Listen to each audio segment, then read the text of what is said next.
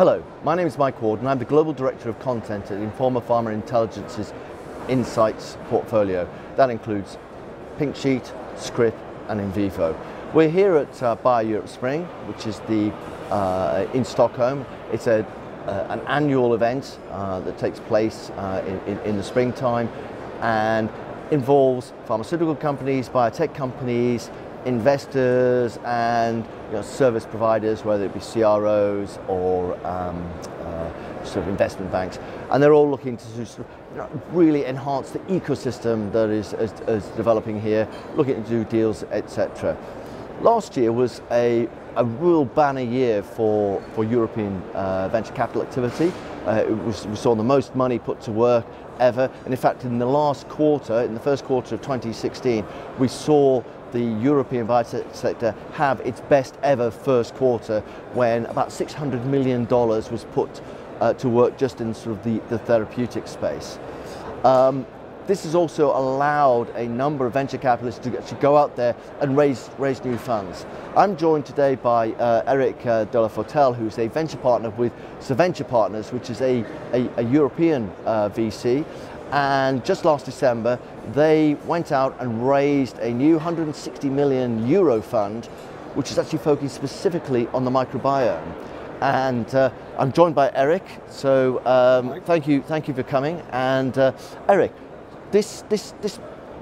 why pick on the microbiome as the focus for a new fund? Well, I come from the drug industry, and in the drug industry, every time you put out a new big drug, it has to be differentiated. And what I learned in venture is that the funds need to be differentiated as well. And Seventure had, since 2006, established its differentiation as working at the interface between nutrition and health and drug discovery. Right. And this interface, as it enabled us to explore and discover the theme of the microbiome biology before most of the other groups, and to really focus on this new area of biology and the products and diagnostics and nutritional products coming out of this biology. So our CEO, Isabelle de Crémou, took the lead in raising a new fund with all these themes. And this fund closed in December of last year, 2015, with 160 million, as you mentioned.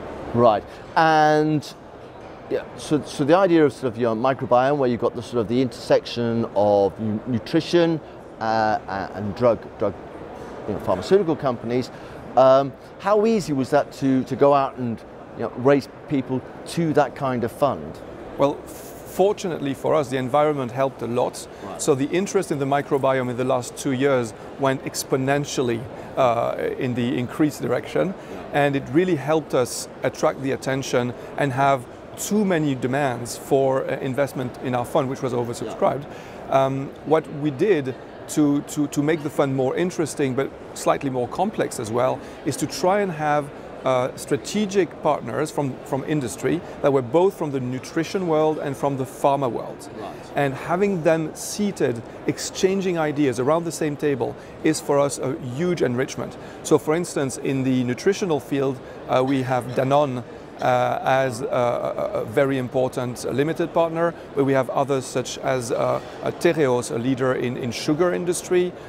We have Le Safre, a leader in the yeast and bakery industry, and a number of others, Bell, a leader in other types of industries, cheese for instance. Yeah. And on the pharma side, we just have one because it's a lot more competitive. We couldn't have two of them together, and this one is Novartis, also a reference in the sector.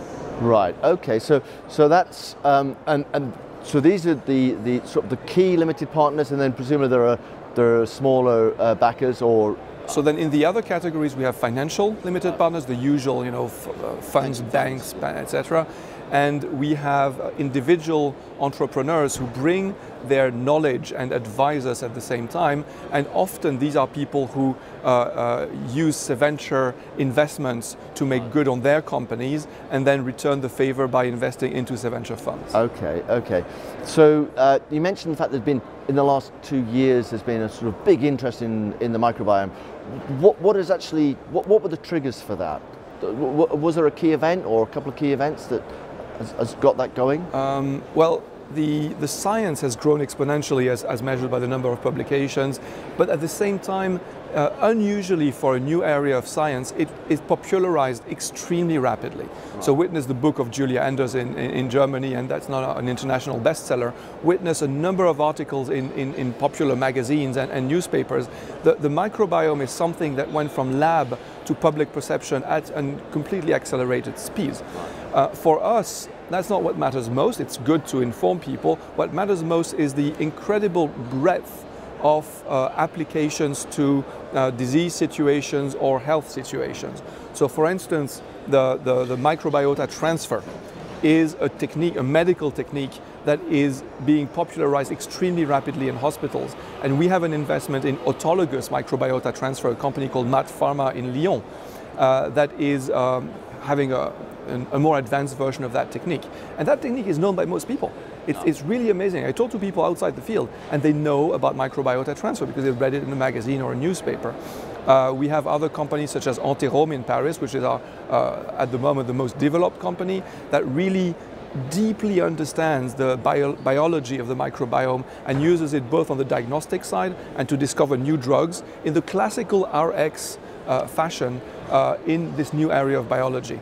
Yeah, I could quote other companies. So what are the kind of assets then are you looking for, and how well developed do they have to be to attract your attention? So to give you some examples about the breadth of our current portfolio, so the two companies I quoted before, we also have a company called LNC in Bordeaux, which is developing special foods and drugs for metabolic syndrome. Yeah. Based on a real knowledge of the microbiome and how to rebalance the microbiome in these patients, or even when they're not patients, they're pre-diabetics, that could work as well. So they're really offering a new insight into a disease that has largely eluded pharmaceutical companies. We have a company called Targetis in Rouen, that is working in a completely new biological mechanism to control appetite and weight for people. We have several other investments. We have made an investment in Canada. We're working on several investments in the US. So we have a portfolio that goes from very early startup companies where basically there's a concept and we're building the company with them, to a company. Our latest investment is in the Boston area and has 10 million in yearly sales, rapidly growing. So we span that range of private companies from the early inception to commercial who wants to expand internationally. And also a global perspective as well, because you mentioned that you've got people on the West Coast and you've got people here in Europe. Yes, by culture we're a pan-European VC. Yeah.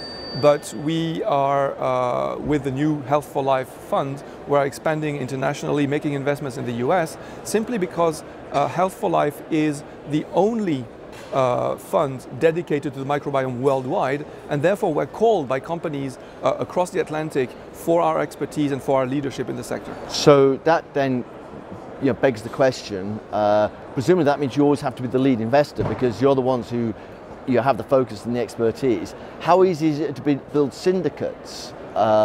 Because we know that VCs like to sometimes hunt in packs. Yes, it's, we like to build syndicates, and we are indeed, in most cases, the lead investor. There are some investors on the other side of the Atlantic who have capability and understanding of the microbiome, but it's still relatively rare. In Europe, definitely we are leading all the rounds that we do.